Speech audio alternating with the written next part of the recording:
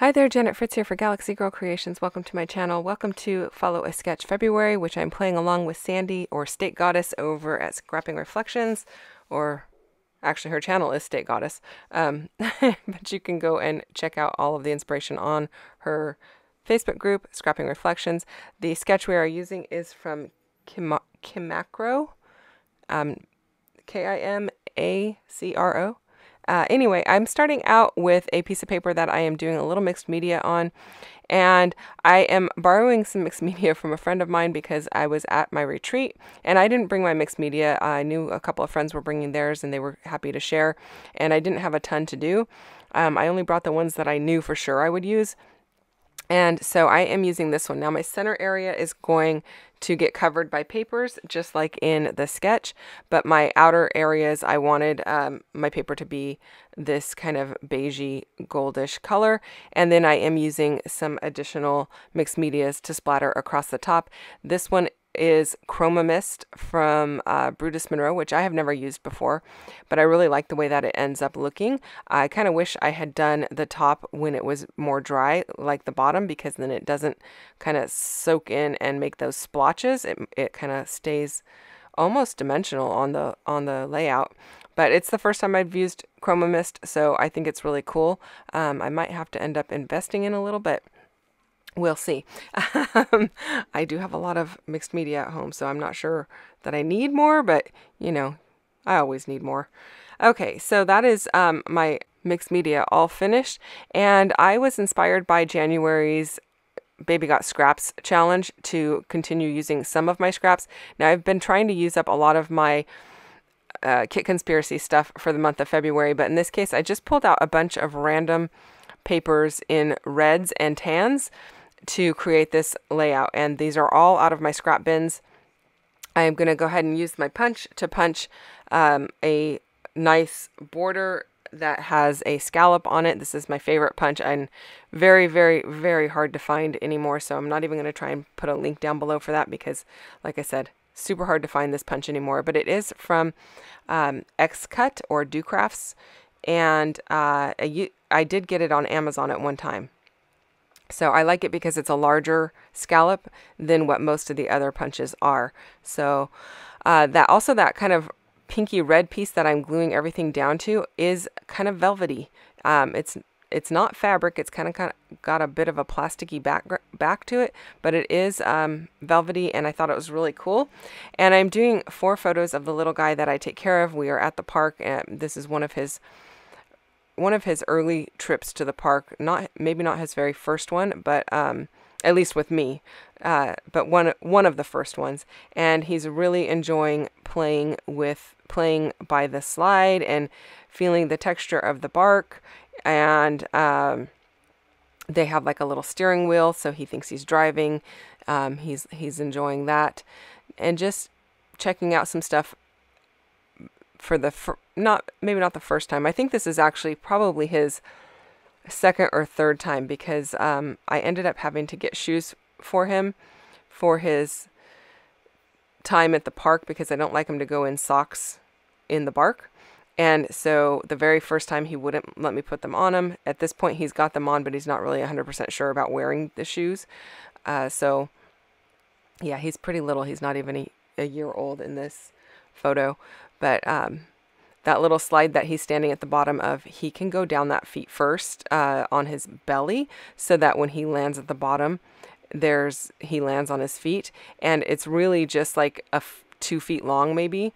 And so I can start him at the top, and by the time I reach around the other side, he's coming out the end, so that he doesn't land on his butt or anything like that, which wouldn't be a bad thing anyway. But anyway, super cute, and he's really smiley in the photos. I wish I could show you the pictures of him smiling, but that's not an option, just to protect his family's privacy. So lots of layers here that I'm doing with my pinky red colors, And I'm not against using pink or red for a boy layout, but one of the main reasons I chose this is because the slide or the play structure that he's at has these faded red walls, which makes them very pinkish. And so I thought that worked really well. And then when you get the shadows in there, it kind of gets the dark reddish pink because they're pink walls with shadows on them. And so I thought that worked great. And then the tan, because there's a lot of tan bark, and then the interior of the slide is also tan. So I thought those would work well. And that actually brought me to the embellishments that I'm using. I'm going to use a wood set that MK created, but it was for a retreat, so it's not anything that you can get in her shop. This was given out at my friend Cindy's retreat. So Cindy, thank you for the pieces that I'm going to be using. I use most of them, actually, all but I think one piece. So it came out super cute, you guys. My layout is called Love You to the Core because that is what is written on one of those pieces. So now I'm going to go ahead and work on getting my my layers all glued down. Now in the sketch, she didn't have nearly as many layers as I have, and she's got some banner pieces hanging down. She's also got a diagonal design. I am going with the diagonal design. My banner pieces are going to be represented as a banner in that upper left-hand corner. And there's the colors that I used. Some shimmers, vibes, hot fudge, and the chroma mist in silver. And now I am using some media gloss spray in I'm not even sure what color that is. It might be gilt, it might not be gilt. Anyway, here are the wood pieces that I'm using. I didn't make you sit through me peeling all the protective masking off of the top, but I'm going to go ahead and use those. I also am going to use this flare piece from MK's, one of her monthly embellishment boxes, I believe. Either that or it came from the Advent calendar. I don't have it written down in front of me, but that is where that came from. All of these labels are definitely from the Advent calendar that she had available in her shop in the fall. And then all of these apple pieces are from Cindy's retreat. So I'm going to go ahead and use all of those up. And I really like the way that those look, especially with the flattened flare kind of in the indentation of the bite of the apple. I think that's super cute. And then I'm also using a bit of this twine. I believe it's from Close to My Heart. It's very soft and very thin, but not so thin like a piece of thread. So I really like that. It also goes great with the color that I'm using. And then I borrowed a triangular die from a friend of mine that was sitting next to me, and I'm cutting a bunch of these papers in these triangles to go ahead and create some more banner pieces. I want lots of layers up there in that upper left-hand corner. I think that's going to be super cute. And then I'm going to go ahead and ink everything up. I've been inking things up in some Black Soot Distress ink, so I'm going to just continue to ink up those pieces. Now that does take me a bit of time, and I think I left a lot of that in here, but I didn't make you sit through all of the cutting. So just know that I cut a lot of those little triangles, but doing it in the little tiny die cutting machine, the Sizzix Sidekick, worked out perfectly. It's just the right size. And then I did die cut a couple of those labels as well to bring in some of the more tan colors, because I didn't have a lot of that tan left over. I think I just had, well, I had some of the polka dot one left over, but I didn't have some of these darker ones left over. So I'm going to go ahead and use those labels for that. And I think that comes out really cute as well. And also ink up all my labels that are going into that cluster in the upper left of the photos there. Just inking those up with a little bit of black soot also, just to give extra dimension and weight to them. And I like the way that that's looking. I like the way that the core of the apple kind of nestles into the circular pieces as well. And I think that's really cute. I'm going to take my twine and I'm going to staple it off to the edge of the paper on I think I stapled both ends, but I am tying it in a knot on each end so that it doesn't unravel. You don't have to do that. You could definitely just put a little glue on it and it would keep it from unraveling. But I'm just playing with the placement of the twine, and I don't normally staple off both ends at the beginning, but in this case it was laying kind of nicely in an arc, so I went ahead and thought, oh, I'll just go ahead and staple it, and that's going to keep it in place for me.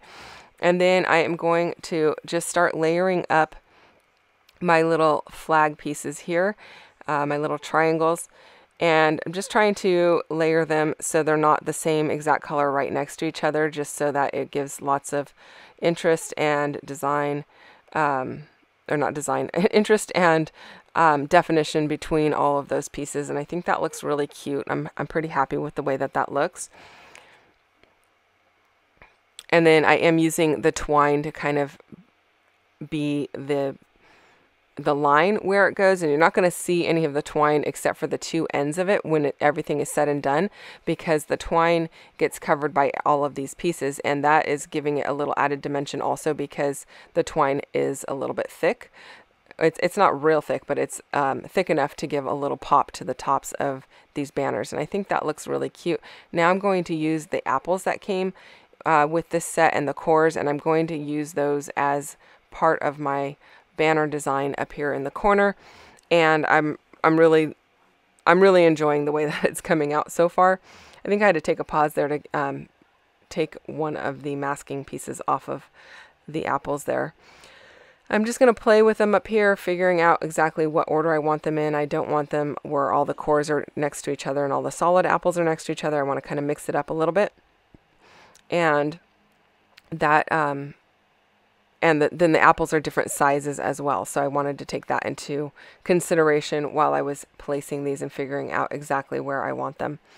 I'm liking how this is coming together. The small apple kind of is a nice little break between the two larger apples. And then just placing this bottom piece once I get my flare popped down with a little bit of glue dots or zots. I don't know which one I happen to be using because I use them interchangeably, but either the zots or glue dots are what I would use to adhere my flare. Now all of the wood pieces are adhesive backed, so you don't have to add any adhesive to that. That is it, you guys. Thank you so much for watching. Check the playlist down below to go and see what everyone else is doing for Follow a Sketch February. Don't forget to go and give Sandy a little bit of love for putting this series together. Thank you, Sandy, for doing this. It was amazing. As many times as I was able to play along, I've really enjoyed it. I'll see you guys again soon with another video. Bye-bye.